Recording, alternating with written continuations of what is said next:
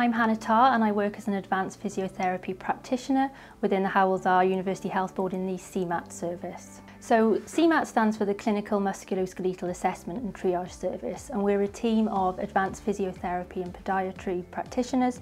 We will assess those with quite complex musculoskeletal needs and develop an appropriate care pathway through secondary care to tertiary care services as appropriate.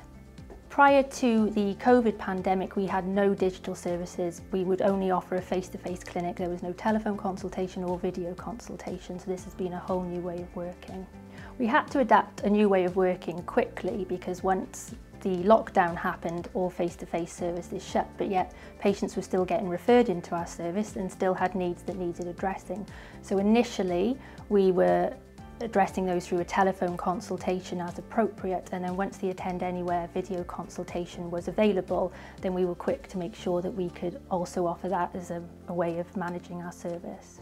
Challenges with video consultation for both staff and patients were to get them on board with the service to start with. It's a very new way of working, so obviously some people were apprehensive about it, but once we were working through it, people soon began to realise that actually is quite an effective way of delivering a service. There's been some challenges because it's a rural health board and the broadband, so maybe some people didn't have access to the IT, but we could overcome that. Being able to make that eye contact with somebody via a video screen was far more reassuring for us. We rely on a lot of visual clues when we're assessing somebody.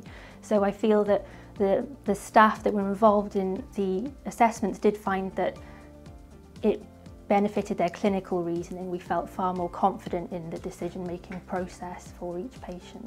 So if anybody was thinking of using video consultation as part of their clinical role, I would definitely encourage it.